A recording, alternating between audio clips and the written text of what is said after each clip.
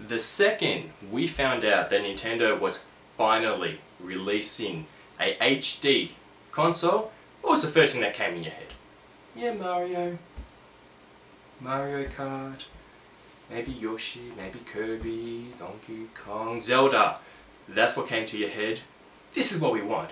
Now finally we have a trailer. It goes for like a little bit more than a minute. It's not a big one, but it reveals several things. So what am I talking about? The HD Zelda, the one that has taken the most resources Nintendo has ever put into a game. These are confirmed. I've been stalking this game like a person without a life. Except I have a life, so it's been interrupted.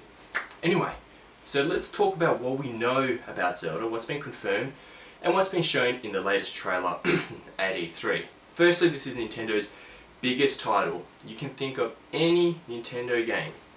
Think of the resources. Think of the manpower. Think of what they had to do to put it together. Nintendo confirmed a long time ago that they are putting the most effort ever and the most resources and the biggest budget into the next Zelda.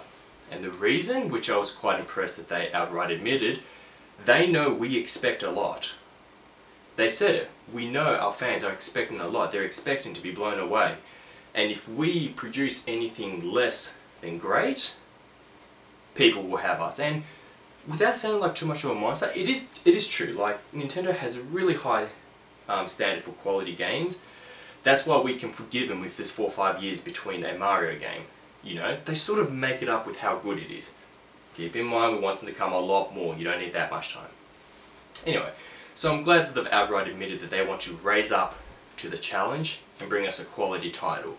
Another thing which Eiji Onoma, I need to figure out how to pronounce the name, the creator of Zelda, he's also announced, and he's been doing it on a few of his most recent titles, Wind Waker the HD remake, which came out, and the Zelda game most recent, which came out on the 3DS. One aspect he's been exploring and he will continue to support is being able to tackle the game's dungeons and so forth in any order. He doesn't want you to go to Dungeon A, unlock the glove. Dungeon B, unlock the arrow. No more of this. His design now is go, just woo, go wherever you want. Do it at your own pace, in your own order, and that makes sense. It makes sense. Zelda has never been about a linear experience. It's always been about exploration, so it was always a bit weird that you had to do the castles or dungeons or what have you, bosses, in a certain pattern. I can understand for the first boss, you normally get your first good weapon and it sets the mood and tone. Then you should be able to go whichever direction you want. And they seem to be supporting this idea. The trailer, the first thing which was announced, is, and a lot of people have been commenting on this online, and I have to agree, it's as if Zelda and Skyrim, so you know Skyrim by Bethesda, big open world, explore, it's like both of them merged into one. The trailer shows a character who a lot of people don't believe is actually Link, or at the very least hasn't been confirmed. Blonde, blue eyes, looks different, pointy chin, looks more anime. Like, to be honest. Anyway, he or she or whatever it is on the horse. Inoma? Brain freeze. Anyway, the horse. Epona. Brain came back. Alright. So he's on Epona, he's on a big open field. You can see the wind blowing, affecting the grass. You can see the trees, you can see the mountains. It didn't look like any set paths. It wasn't like, you know, you have your dirt texture, you have your trees around you, and that's it. This was clearly you were on a hill and you could go any direction you wanted. Anyway, part of the clip, I won't really bother explaining it because I'll leave a link below, is you're chased by this huge machine thing. The graphics are wonderful. The graphics is cel shaded. Now if you don't know what cel shading is, that is the graphic style which Wind Waker is, and what the last Zelda Wii game was. You know, it looks more cartoony, looks like more of an animation. This is what it looks like, but definitely the next level. Like, if you thought the Wind Waker remake HD on the Wii U looked good, you look at this and you'll be like, oh wow, this cel shaded thing's taken a next step. Now I'll admit I did I don't know, for some reason I wanted a little bit more of a realistic approach to the textures, to the graphics. I didn't want realism because realism gets old. Like you look at it, you're like, oh yeah, and then a couple of years later it's outdated, it doesn't look so nice. Yeah, you know. We all saw that Zelda tech demo, so we all got a taste. We're like, oh yeah, I want that. So at first I was, oh, so shaded. But then I actually sat there, I bothered looking at the video, and it is really gorgeous. It is fantastic. The attention to detail, I hope that the game plays out how the trailer looked. Because, for example, in the trailer you have this big machine spider thing. It's chasing Link. I'm going to say Link until I know otherwise. You know, they're shooting these lasers everywhere and they're doing these fire explosions. And just the speed and the timing of the animations looked very fluent. Like, it looked very satisfying. It's a bit hard to explain. If you watch it, which I highly recommend you do, you'll know what I mean. And there was a few other changes which I noticed as well. During a battle sequence, which is showcased, Link jumps off the Epona, and actually, you know what? I won't mention that.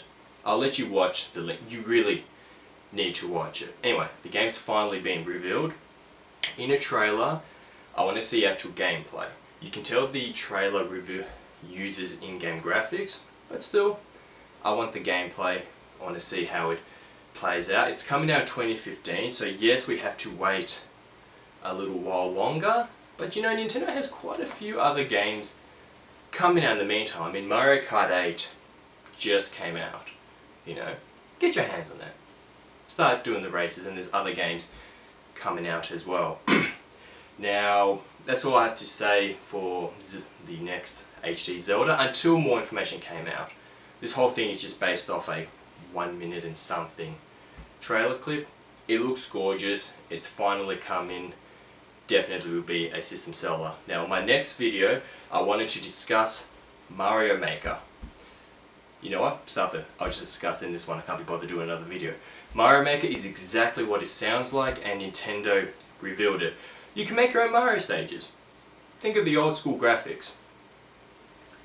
You know, you have your tiles, you have your turtles, you have your question mark, you know, you have all of that. You can make them, you can place everything. It's a full-on level editor. You can choose how long the pipes are, and it looks like its Nintendo counterpart. Now, this was pretty cool, but while watching I thought, oh, Nintendo, you're not really the type to milk something, but this looked like a bit of milking. I'm like, yeah, I'll enjoy creating some old school, full-fledged, you know, Mario levels. But I thought, oh, Sprite, you know, couple hours tops, I'll be bored of that. And then boom, in the trailer they click a 3D button, and then it switched from sprites to 3D. Not any 3D. It switched to this 3D, the Wii U 3D. This game came out obviously when the Wii U launched, New Super Mario Bros. U. That looked fantastic. You all know the graphics, very smooth. Like, it was great. We can start making this stuff, come on. How can you not be psyched about that? You can do it old school, you can do it 3D, and it's very smooth. You just click the 3D button, it loads it up, you know? Like, I'm sure we've all thought about it, well, can I make my own stage? And this will open up a huge community. I hope they do. They have to embrace the whole online nature of this. I need to be able to share my stages with other gamers. I want to receive stages from other gamers. I want the best making stages. And they're out there, you know? They're out there. There's people who can make stages better than Nintendo. There's people that cannot make anything. It will thrive. The community will be fantastic. Now, the video doesn't show how deep the tools are. And by that I mean, yeah, it showed you can make the ground stage. Think of the first early levels of this game. Everything you saw in that you can make, and you can do some really funny things, like you can build way too many enemies. You can have them walking on top of each other. You can just create impossible stages which will be too hard to complete. It didn't show just how varied it is though. Like, I can make outside stages. Can I make castle stages? Can I make underwater stages? You know? Can I make stages which, you know, you have ground on the top, and then you have the water bits? Can I make the secret areas which you see? You know, when you're running and you see a bit of a gap in a wall and you walk into it and it turns out it's a wall you can walk through and you find a secret area. Will we be able to do all of that?